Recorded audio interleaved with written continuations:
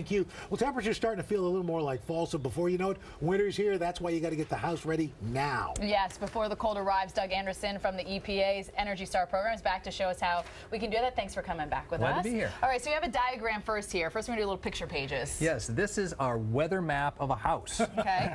Okay, it's cold outside, it's warm inside in the winter. That warm air wants to rise right up. You can see those red arrows. That's the warm air going out the top of your house where all the air leaks are, around your attic hatch and other places like that. Sealing those air leaks and adding insulation is going to make your home more comfortable, energy efficient, and if it's energy efficient, we're also helping the environment by reducing air pollution. Okay, so if you decide you want to do this yourself, how do you make sure you've got the right amount of insulation? And does insulation lose its effectiveness over time?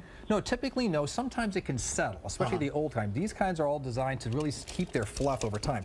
But just getting a ruler like this, a tape measure, and we're asking people to go out and try this. We're calling it Rule Your Attic. Get out, measure the insulation, see how much you've got, and there's actually a shorter way of doing it. If you go up in your attic and you can see the tops of these joists, these beams, that means you probably have about half of the insulation you should.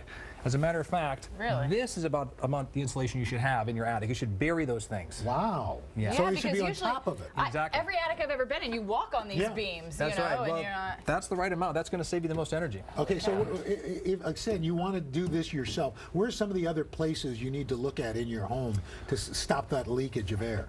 Well, there's all kinds of places around your house. Up in the attic, we had the diagram there.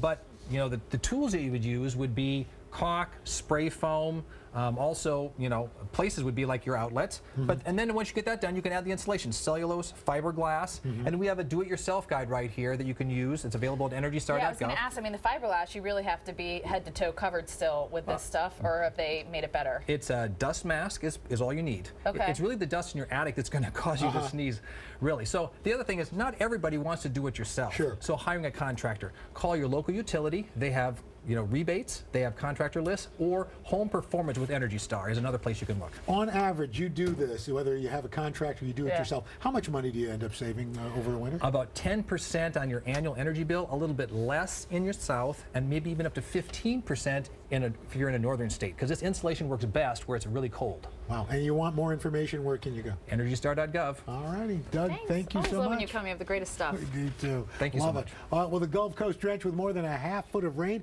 in the last 24 hours.